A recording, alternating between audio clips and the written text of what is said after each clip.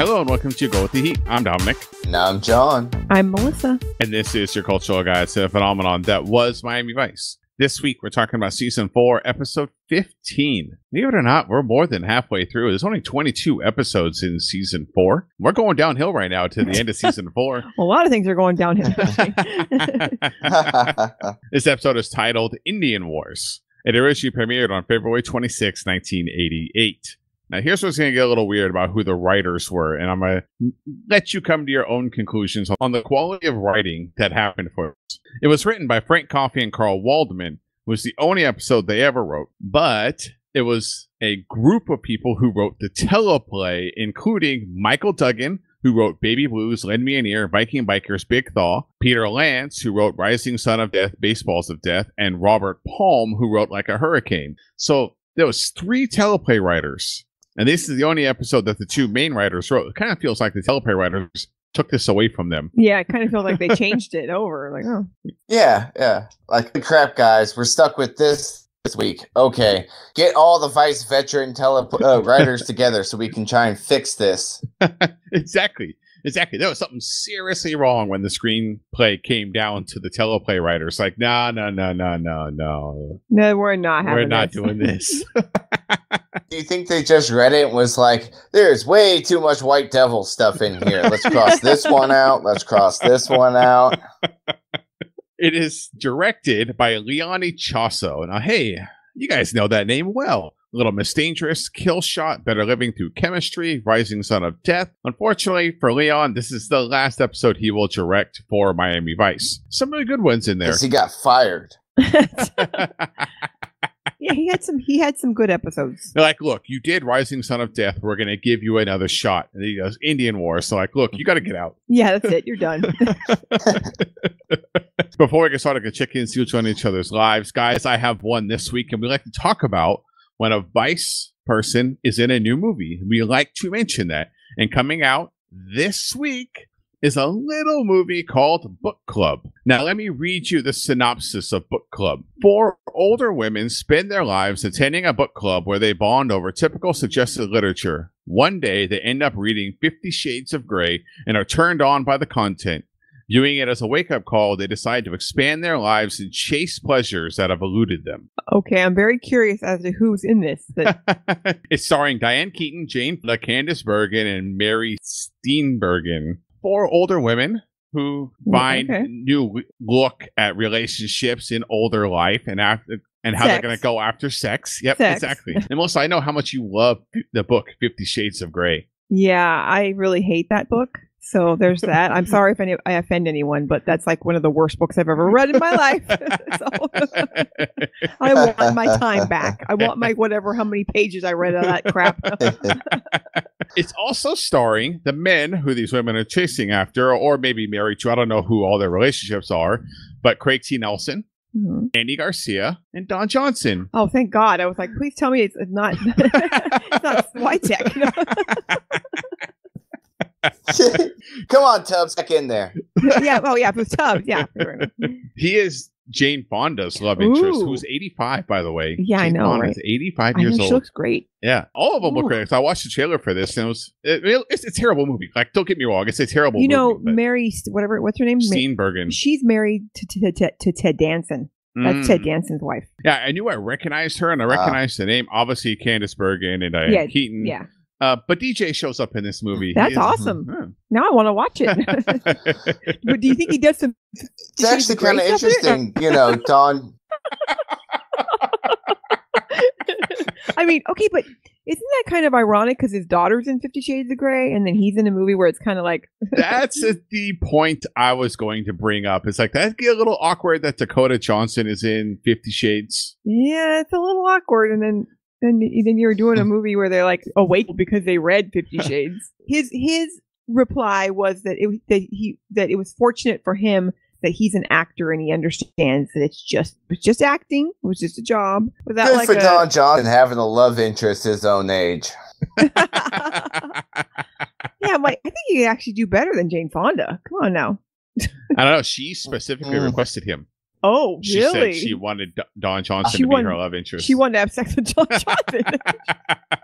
And speaking of uncomfortableness, we have this episode in Indian Wars, which is... I'm uncomfortable with the name right away. Yeah, and, it plays like it's something that's going to be deeper than what it is. But, though it ends up being an okay episode when it's all said and done. But it makes me uncomfortable with the title. I got to say right away.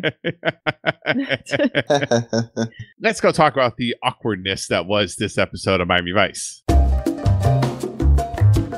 Okay, so when we open up, Castillo's working undercover. Sonny's not welcome because the white man isn't welcome to work with these gangs that Castillo is trying to infiltrate. Acosta is a Colombian. He does not trust the white man. So Sonny is out of this episode. And Castillo looks amazing. He needs to take off the white shirt and tie, though, all the time now. I was curious about why Dad was doing undercover work. Is this like a ninja mission? Is it ninja related? It turns out on occasion, the Vice team might actually benefit from having a Hispanic person on their team. Obviously Gina, but have another Hispanic. And they had someone like Johnny. Hey. What was his name that they killed in the first episode? I can't remember. Leave him alone. He's a nobody, too. I mean, they kept him. They would be doing him a favor if they would have kept him around. You trying to tell me Jimmy Smith is a nobody? I'll fight you. I'll fight you for him. I mean, he wasn't good enough to stay on NYPD Blue. So. But he was in Star Wars. Who else in Miami Vice was in Star Wars? Oh, wait, nobody. Well, getting back to the scene, I do like that Castillo's playing the badass. Like, these people are really scared of him. He's talking to this guy like, you better impress me. And he has no backup with him. Like, he's just rolling by himself. And that's the way it goes the whole episode. When Castillo, he's like, no, I'm going to go take care of this. He just shows up himself. No backup. Nothing. I kept wondering, like, don't they think it's weird he doesn't have like a bodyguard? Because like that Acosta has a bodyguard with him everywhere. So shouldn't he should have had Switek as his bodyguard. Is his like such a badass that these people are just that scared of him? Apparently, because even Levick is that way with him. Like, hey, that's why I like you, and please don't mess with me. I'm going to kill my number one guy for you. Yeah. Basically. All he wants is his cocaine, too. He's all business. Like, where's my coke? Yeah, I came here for coke.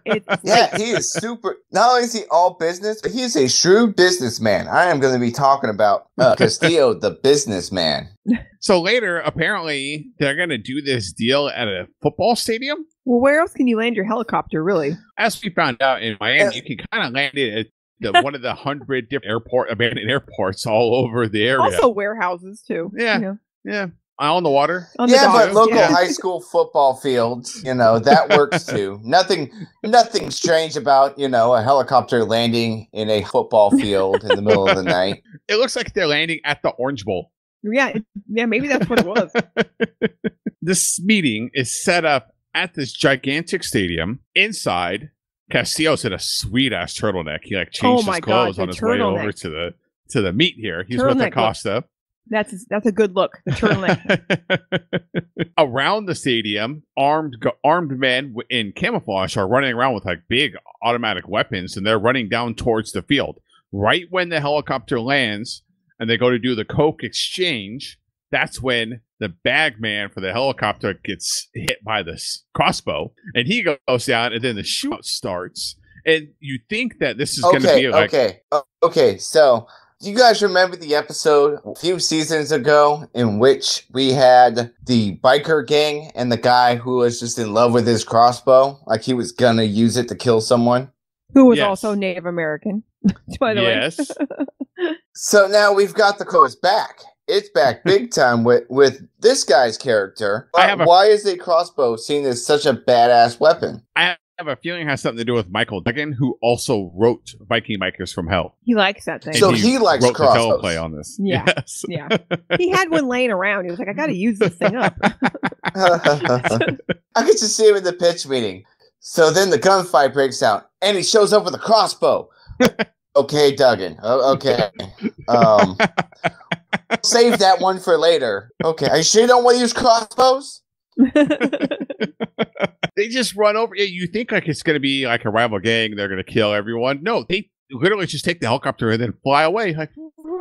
There goes the coke. I will say, one, that is a brilliant move to just jack the helicopter during a heist. But I'm pretty sure the pilot never got out, so they just flew off with the helicopter pilot. No, they killed the pilot and they dumped his body out of it because I remember seeing that. And then the person they replaced it with was I was telling Dominic the reason why I know is because the person they replaced it with was clearly a white guy who had camouflage on his face. But I was like, that guy's white.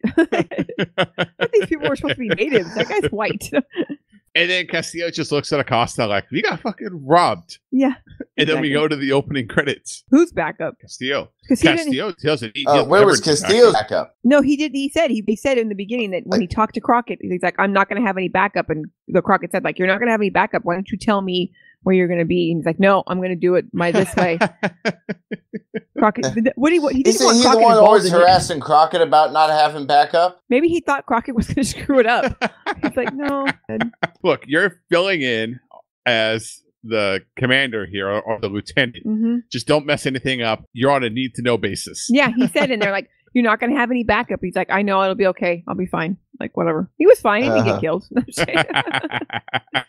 Now's our chance to check in with the guest stars. And this week, I think it's going to be different than what we had last week. Last week, we had a whole bunch of guest stars that were mixed up in all kinds of different Hollywood things. What guest stars we got this week, John? So we only get one real guest star, as the other people were only in one or two other things, other than Vice.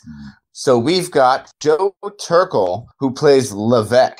And his first film was 1948, City Across the River.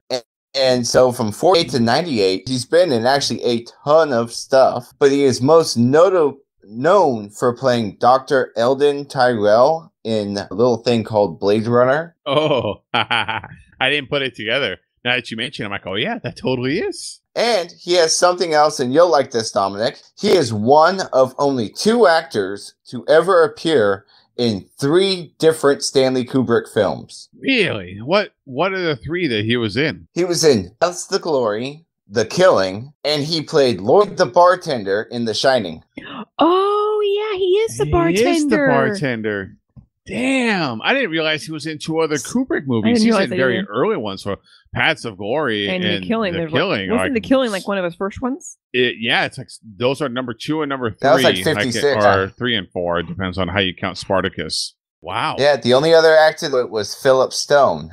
So for you trivia buffs. A little side note, something cool. He actually joined the army at 16. And in World War II, he was stationed as with the European theater operations. And he's actually in some pretty big other movies as well, but I didn't feel like just listing all of them. Like the major things was the Blade Runner and the Kubrick films. So he also did some television, obviously, with Vice. So I did a quick look at his page, and I saw like he's in a lot of stuff. I mean, it's varying degrees on what his involvement is, but the list is huge. Yeah, I mean, there's like 3 credits just from like 1950 to 1960. Yeah, it's crazy. It's crazy. He does a good job too, especially with the glasses that they give him. When we come back from the opening credits, we're at the precinct. The whole team is working. No info on the helicopter. Some info on the one person from the gang. I don't know how to refer to them. They're like, I guess, like a cartel or a gang or... No, I mean, we call them the Seminoles, the Gang of Tears. I'm just going to refer to them as the gang. So one person from the gang was shot. He was a Mikosuke Indian and on the LRRP, which we never actually get an actual definition on what that is. It's a long range, like they said it. They did? Okay, yeah. I must have missed that. Yeah, what did they say? A long range reconnaissance specialist. Crockett was trying to say that he's military trained and he could have shot him from far away and killed him if he wanted to. Is that our crossbowman, maybe? Yeah, maybe. But he said, like, basically Castillo was lucky to get there alive because they didn't want to kill him, basically. That's why he's alive. His name is John Lockdem. And Castillo says, yeah, of course, like they were all pros. Dad says, go check in on more if there's other LRRPs in South Florida. And then also go talk to this other sergeant in a different precinct who's also a Native American. Because I'm sure they all know each other. Not the right tribe or anything, but... Yeah. Why don't you go talk to this guy? I think he's Indian. He said he's like 1/23 Cherokee or something. He'll know. And then the police commander comes in and wants to talk to Castillo. He wants some alone time with Dad. Pulls him into his office and he says, I just want you to be safe, buddy. Yeah. I want everything to be okay. I don't want to have to replace you. I think he's just more worried that he left a kid in charge. Yeah, exactly. You can't be in the field. Someone's got to be here watching him. You're out there. Yeah, exactly. That's the most fearful thing that we hear in this whole thing is that Sonny's in charge of the whole Vice team in the office. You know how good he is at showing up to things on time, filing correct paperwork, answering the phone, not banging secretaries. It's funny because you can tell he's in charge because a little bit later we get a scene where he turned Trudy into his secretary. Yeah. We have a real fast scene at the gang hideout on the reservation where they're unloading the drugs, and you hear some voices saying that it's good for the tribe, and John Lockton gave his life for a good cause. But then we jump really quickly over to the other precinct where Tubbs is going to go talk to the lone Native American that works in the Miami-Dade police force, apparently. Also, they sent the black guy to go talk to the lone Native American.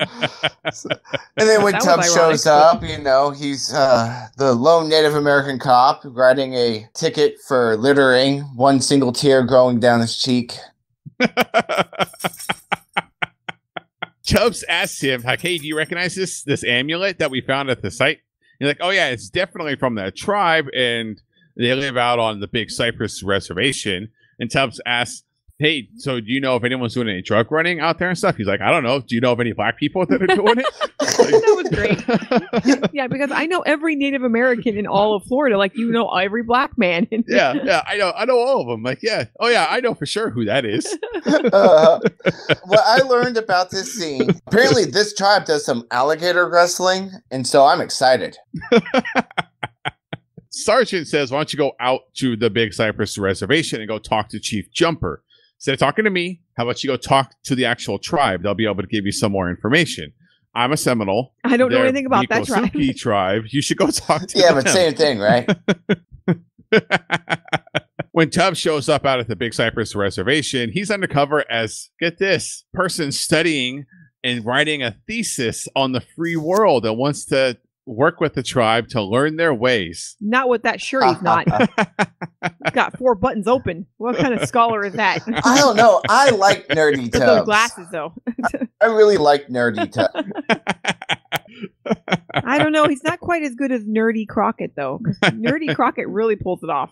When he's got the glasses and the pocket protector that one time where he's sitting by the pool getting hookers. I'm disappointed. I thought by season 4, we would be getting multiple identities. We would be getting like nerdy Jamaican Tubbs, African cowboy Tubbs, Swedish Tubbs. Like I thought we would get more and more into it, and we didn't even get an accent with Nerdy Tubbs. I came in because I used the restroom. I come back. I'm like, is he Jamaican? He's like, no. I was like, oh. Chief Jumper says, hey, look, lots of people come right here to try to write about us, and no one will understand because you're not tribal, but you should go talk to Becky. She's works with like our media. She's like our PR person. You should go talk to Becky. What we kind of learn about with is that she's the person to talk to because she's not only lived with the tribe, but she's lived out in the white devil's world, I guess. So like she has a better understanding of both, which makes me wonder, do we have Native American spies wandering around us? Should I be on the lookout? Yes. Yes. You guys spying on me, aren't you? Out at LaVex, Acosta and Castillo are talking to him. Castillo's really upset about the setbacks in the stolen coke. It's costing him a bunch of money. And everyone's shaking in their boots like, we made the wrong person mad. Now make sure we fix this real fast. He gets mad, and everyone is very apologetic, and they really don't want Castillo, to have to murder them. At the same time, these are some pretty chill drug dealers. You'd think they would be angry about losing 10, keys of coke in a helicopter. Like that might incite some anger in them, but instead they're more worried about whether or not Lone Ranger is going to judo chop them. Acosta wants to be sure that they're not going to be attacked again by the Native Americans. He wants to go out there and just teach them a lesson. But Levick is like, violence is our last resort. Let's just make sure that Melendez still wants to sell the drugs here. and everything's gonna be cool. All right, everyone be cool. I love Basically, chill out. I love okay? Castillo's attitude. You know, he's like, "Hey, man, you guys are on the clock. This is all billable hours right now." He starts saying, like, he's such a shrewd businessman. He starts saying, like, well, as of right now, we've only lost 20% of your share. I'm still good. Lost about 20% of your share. So, back at the precinct, Dad checks in with Tubbs. He mentions that Acosta says something about Indians. Gina and Switek think that the chief may know something about the drops and is stealing it to sell the drugs himself. And Tubbs is like, no way. That's highly unlikely the chief is involved in this at all. He calls Chief Jumper a quote-unquote straight arrow. Back at the reservation, Becky is explaining to like a tour group on how they're not getting help from Washington, D.C. anymore, and half of the money that they raise comes from themselves. They're, through the casino Bingo. and through bingo, through other things that they're funding. And a man on the tour is like, you should be happy. You're guests in our country, essentially. That's so welcome when you're on the reservation, too. That, oh, yeah. Everything will be just fine. Oh, I was waiting for her to be, like, shut the F up. It was more like, enjoy your cheap cigarettes and booze. Afterwards, Tubbs and Becky talk. She gives him a tour of, like, the behind-the-scenes reservation. And that's when they go see the alligator wrestling. And it turns out that alligators are just like me. If you lay me on my back, hold my mouth closed, and rub my belly, I just fall right to sleep. Because they have small brains. Yeah, most stupid mammals, if you rub their bellies, they'll fall asleep. It's true for dogs, right? While they're watching the alligator wrestling, Tubbs sees another man across the ring, I guess. Like, who's that? And Becky says, oh, that's his chief's son. And then the two men across the way I'm doing the same thing. doing Who's the same that? thing. Like, who's that guy? Out at Levesque's, Chief Jumper is there to talk to Levesque. Levesque is really upset that he's been very generous with the tribe, made plenty of donations. He just wants to make drops on their property. Why can't he control his quote-unquote braves? Yeah. Get your stuff under control, or I'm going to have to come out there and take care of business. Are we sure Levesque's not part Canadian? Because that was about the politest way of saying, hey, man, you ripped me off.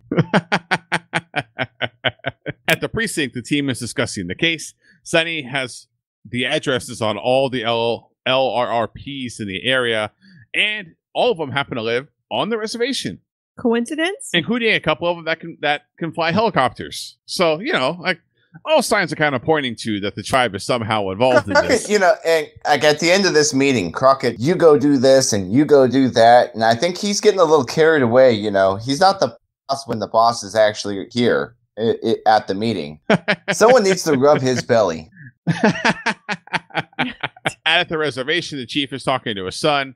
His son like pulls up on a fan boat. He gets out. He goes up to his dad. His dad says, you need to stop killing these people. You idiot. And the son says, you need to stop taking drug money to pay for stuff on the reservation. And then he gets back on his fan boat and leaves. It was such a waste of a fan boat ride.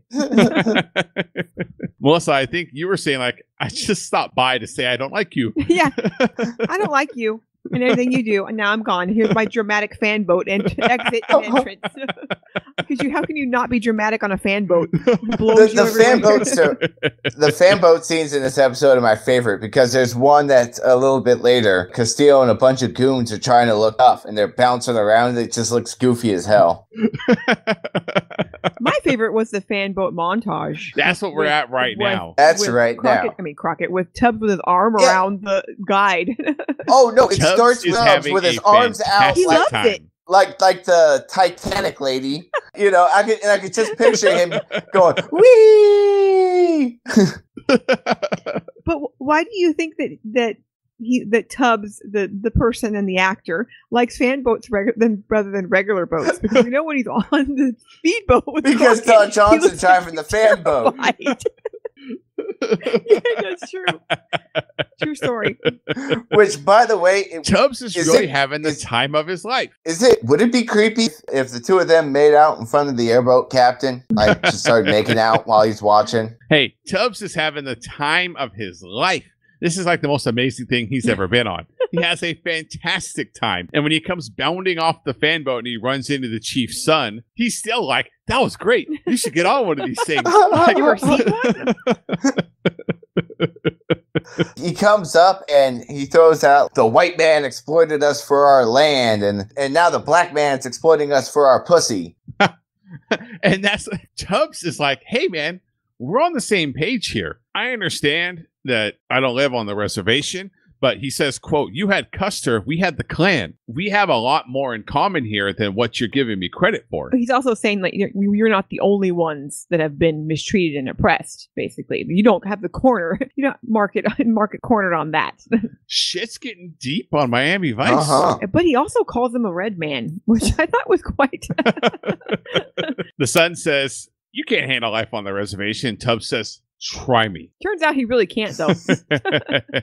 There's a brief scene where Acosta is going to meet with Castillo to explain that, hey, we're going to have this meet. He was supposed to give him 24-hour notice, but they're saying, we're going to go do it right now. Like, you need to go leave and go pick this up. Also, Acosta drives a DeLorean. Yeah. Well, we don't talk about that. Two things. One, have we actually figured out what Dad's role in this operation is yet? Is he transportation?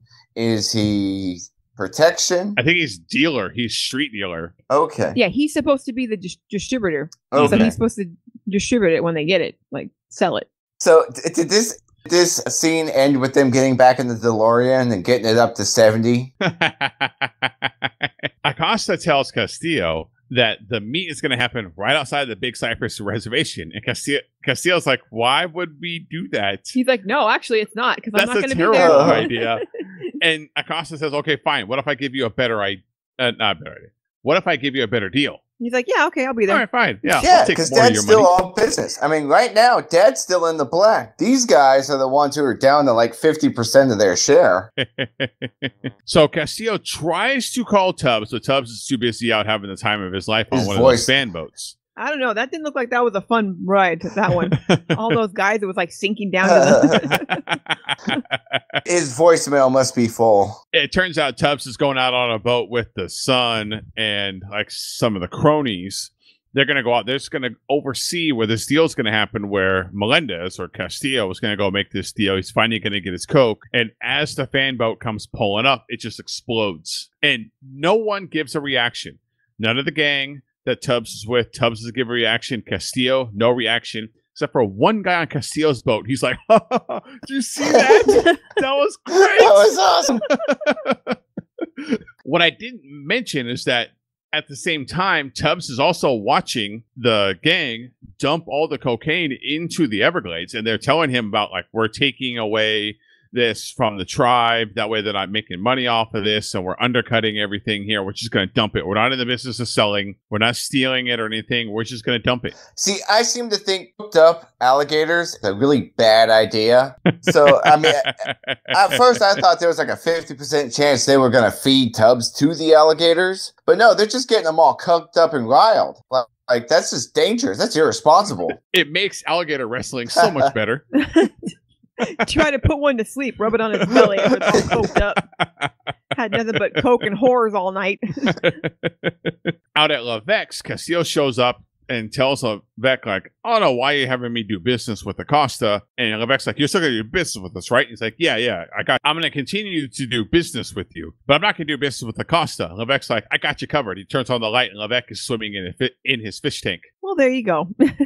Out at the precinct, Castillo calls Tubbs. He feels like Levesque is cutting the cost and getting rid of problems. Like, he's desperate now. He really wants to make this deal happen. And he also thinks that maybe the chief will be next. That'll be the next person he takes out, because these deals keep going wrong. Tubbs says he'll have Becky go check in on the chief. Zwitek comes in and says that the DA doesn't have enough evidence to move on Levesque. I wonder if this is the same DA from... Yeah, it's that same vote of confidence. We can't prove he didn't climb into the tank himself. Yeah.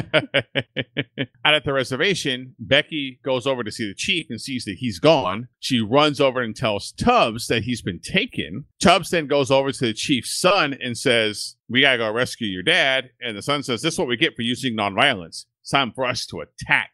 And he goes and gets his crossbows and all his automatic guns, and they get their camouflage on. They're going to go take care of business. And that's in the scene after this. But Tubbs is like, I thought you guys were very traditional, like bows and arrows. And the son's like, no, we're military trained.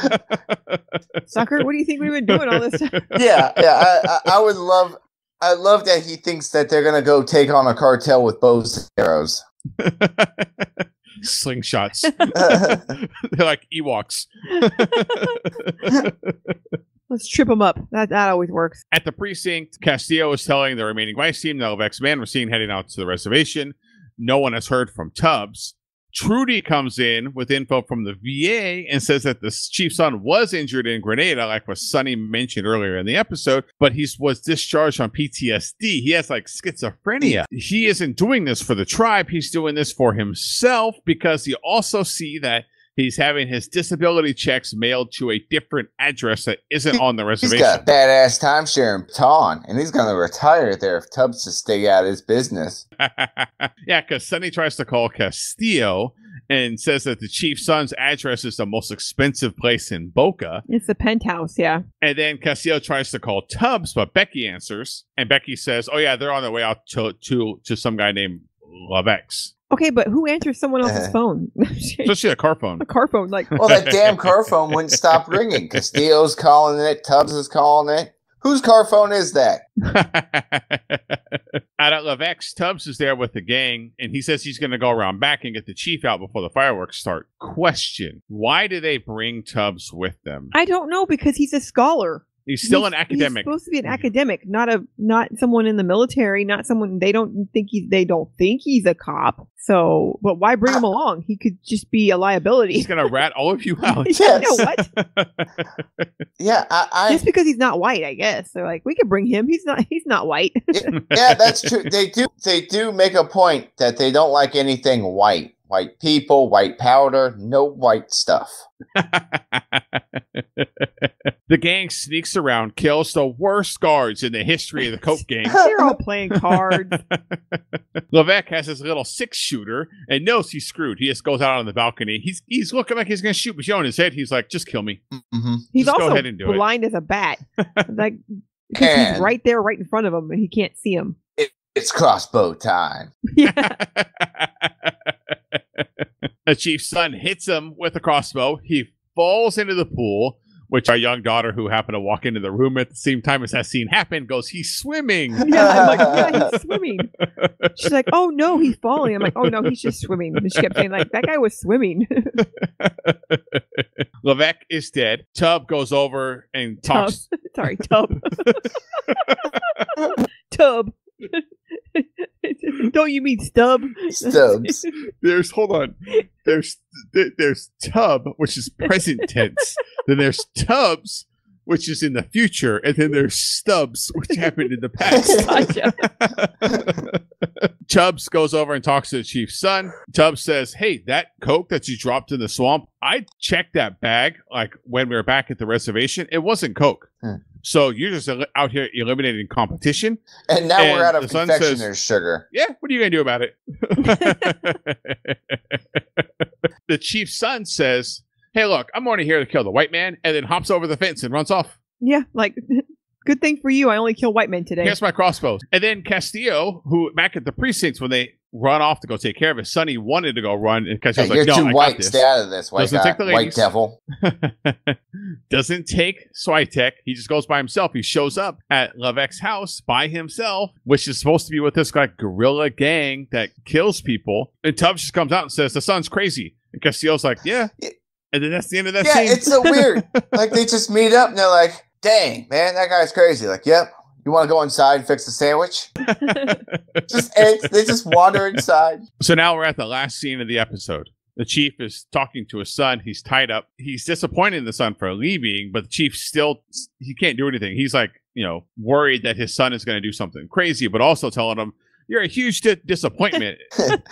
Yeah, he does. He rings that a lot. The disappointment. The son's like, whatever. Yeah, he goes up, says, you've been a fool, and kisses him. And he doesn't care, man. He's got a S-load of Coke and beautiful place in Boca Raton, man. Like, he's set. He does, like, he makes that crucial mistake that most bad guys, most villains do. he sits and he like keeps like talking and trying to explain to his dad, and it takes up so much time that Tubbs comes bursting in and it has been able to find him. He's there with Castillo too. Again, no backup. They come busting in, and the dad is saying, "I know you're still stuck over there. No matter what I tell you, you're still stuck in Grenada. You're still something happened to your brain while you were serving in the military." And they got the son at gunpoint. They go to untie the chief, and Tubbs looks at the son, and the son says, "Hey, it's better to die a hero than to live on your knees." And both Castillo and Tubbs go, "No!" as the chief's son runs out the back door, steps onto the railing, jumps off the railing onto the ground below, and has committed suicide. And that's the end of the episode. No justice for anyone here. He was saying, I have all the money. I can just go where I want and leave. And apparently you just get on Chalk's airline. You could take the drugs with you. Yeah, right. I mean, you can, yeah. So I think he was just going to leave the dad there to rot, though. Because I mean, who was going to find him? Yeah, I don't know. He was just going to disappear. Like that. I think that's what his plan. I thought that's what his plan was. And then he showed that he saw the coke, too. Yeah, so I don't know. And I was like, so what is he going to do? Like, and he's saying, like, you're eliminating the competition. It's like, but I thought he was a drug dealer. Why is he running away? I thought he was like a big dealer and he was getting rid of Levesque. So I don't know. I don't know what the ultimate goal was, other than maybe they were saying he's got severe PTSD and there's something wrong with his brain. He actually doesn't have a brain. Yeah. He's just kind of doing stuff. More likely that he didn't know what he was doing. That's the only thing I could, because he went from, I'm going to be rich and the biggest drug dealer in South Beach to, I guess I'm just going to jump off a balcony. You know, like that's a pretty big switch, you know, in about 30 seconds. He also says he's just going to travel around as far as the money will take him. It's like, I don't understand. So was that his last hit? Like, yeah, I think that's what he was trying to say. He was done. Maybe he was going to go sell that off, and then that would use that money to travel around. He's going to sell it to the guy named Melendez, or or as you like to call him, Morales. Morales, yeah. Burn. And that's this episode. I'm sure we have more final thoughts here, because there was a lot of back and forth in this episode, and actually a lot of police work. When you get that involved, you get some real police work done. But before then, let's go talk about this week's music. Last week was big on music. This week, we actually have someone we've seen before. Maybe it'll be the last time they've been around. I don't know. Let's find out. Let's go talk about this week's music. All right, John, I did a quick look, and I saw one band that I'm starting to know really well. Yeah, we get Hawaiian Chants by Yellow. You remember Yellow, the Swiss electronica techno pop band made up of Dieter Meyer, who was a millionaire industrialist, and Boris Blank, and for a while Carlos Brown, who I even talked about him even though he left the band in '83. I've talked about all of these people because they've appeared in the episode Kill Shot, Contempt of Court, The Rising Sun, and finally, this episode, which will be their last, thankfully. I'm sad to see Yellow go. I'm just getting so used to seeing him every 6 or 8 episodes or so. We will say adieu to Yellow, and the main thing I'm just going to talk about with Yellow, already kind of talked about how the band was, to recap the 4 music segments. Carlos Perón and Boris Blank founded the group in 1979.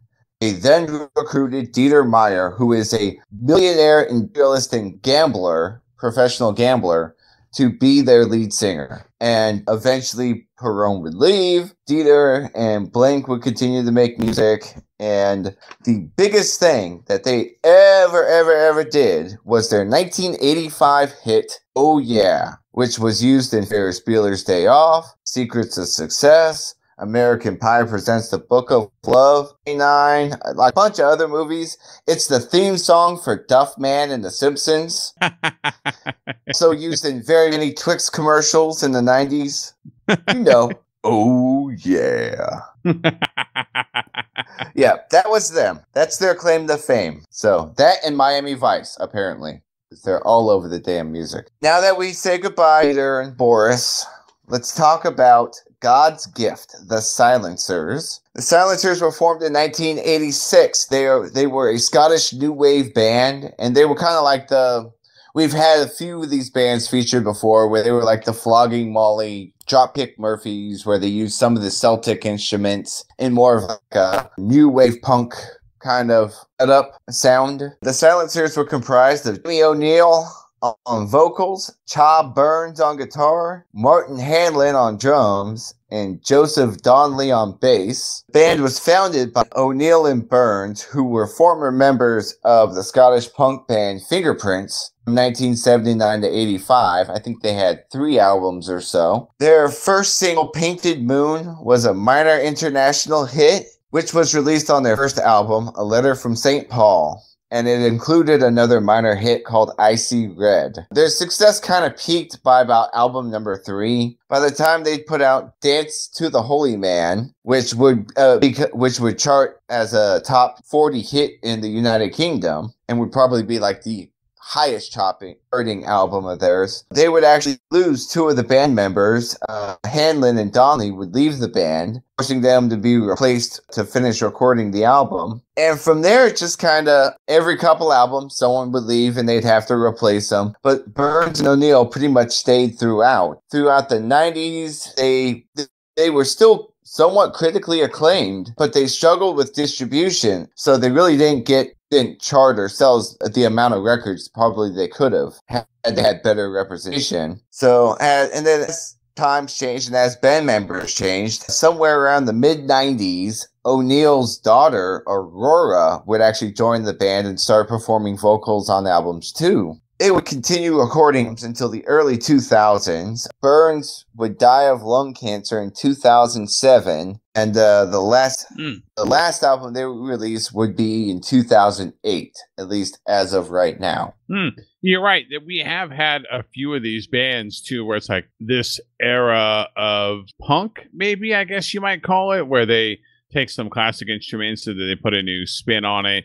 And a lot of them from that Northern Europe area, too. Yeah, and just like this band, it very much reminded me of the bands like Flogging Molly and Dropkick Murphys. They don't dominate the charts, but they've been popular for over a decade. And this band was very much the same way. Like, they were popular through the 80s and 90s. They just weren't well distributed. They weren't mainstream popular, but they had that blend of like punk and folk music, like traditional Irish or Scottish, in this case, folk music. They're the kind of band where you would see signs for them, like, I have no idea who that is. And then you go walk by the club and it's like sold out.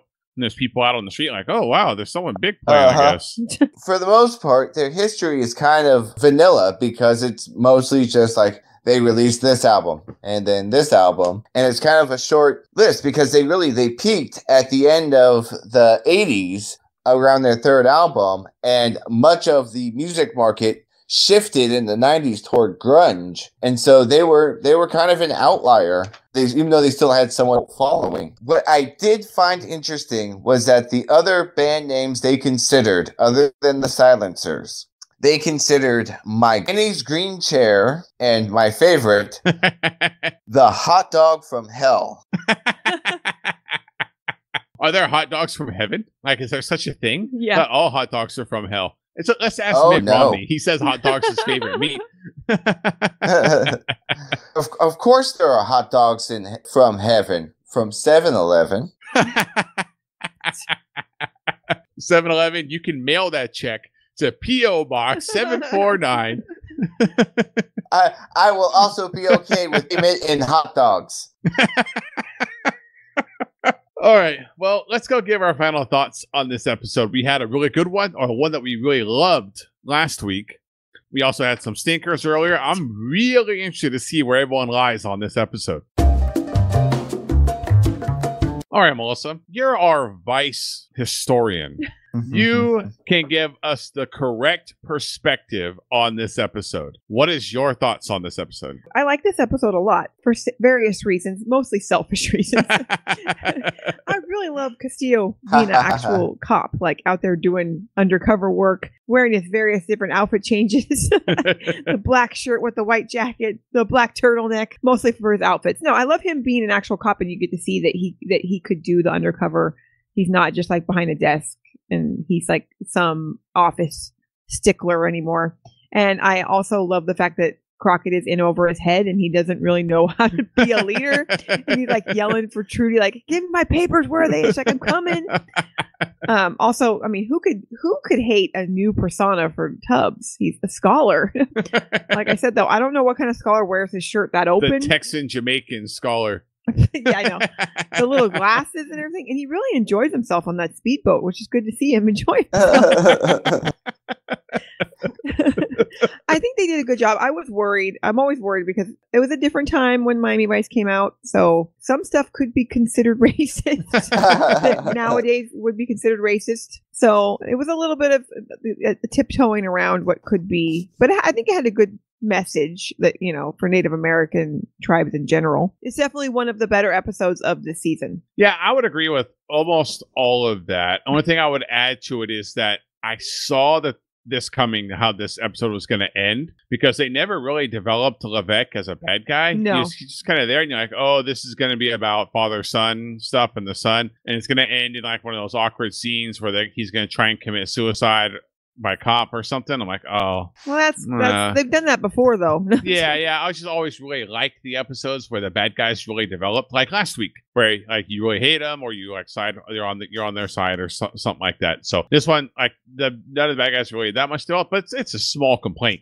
Like this is actually a pretty good episode. I liked it. I think they balanced it out pretty good. It's not a Sonny Crockett episode, which is nice. I mean, it sucks because it was only Castillo and Tubbs and it wasn't the rest of the team, but it's nice to get away from the Sonny storylines, and especially when it's Castillo, the police officer. Yes. The only thing we didn't get was Castillo, the ninja police officer together.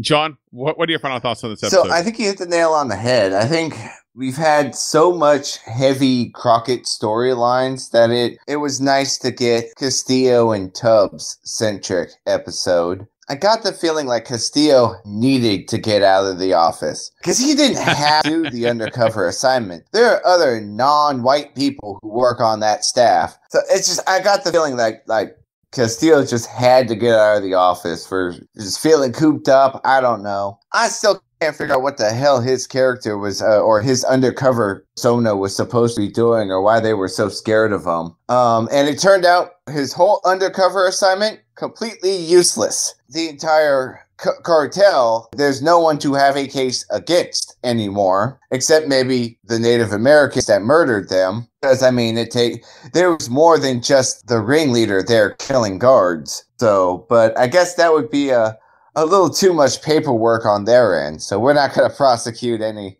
other people from the reservation for murder. I would take a brief little note from the cast to explain what Melendez's backstory is, because that means that like Levesque and Acosta and stuff knew of him. So that means he can use that Melendez undercover persona every once in a while, that like there's this crazy distributor out there that you don't mess with. Yeah, exactly. Yeah, definitely. And that'd actually be kind of cool if we saw him show up again, but like in most Vice fashion, we're not going to meet him again. But I mean, it was a good episode through and through. There was good police work, and it seems like we keep saying, like, it seems like the better episodes are the ones where no one gets arrested. If they're actually doing police work where they're actually arresting people, then it's something goofy, like they're thwarting the bull semen trade, you know? So, but I enjoyed it. It's nice to get away from Crockett, even though he was pretty upset about getting left out. And that's going to do it for us this week. We hope you enjoyed this episode of Go With The Heat. We would love to hear from you.